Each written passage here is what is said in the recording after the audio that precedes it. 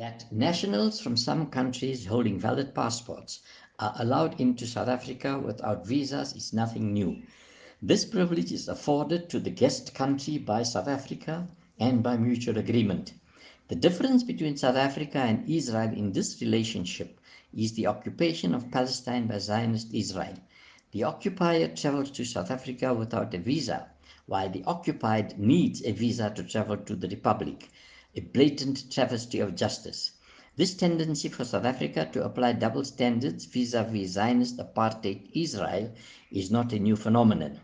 In 2009, it was reported that officials of Israel's national airline, El Al, could confront any passenger or passengers at OR Tambo for questioning, especially Muslims.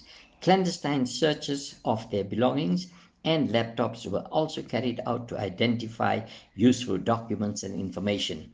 At that time, it was reported that South Africa had deported an Israeli airline official following allegations that Israel's secret police, the Shin Bet, had infiltrated OR Tambo International Airport.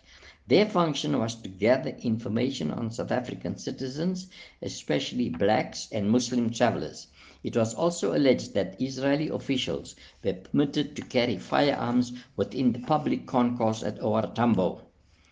It was also reported in 2010 that after the killing of Mahmoud al-Mabhouh, a senior Hamas official in Dubai, Mossad agents made the getaway from Dubai using OR International Airport.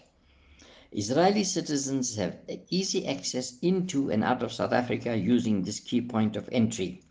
That visa requirements for Zionists traveling to South Africa have been waived by our authorities exposes our government's insensitivity to the plight of the Palestinians and their hypocrisy when condemning Israel's apartheid policies.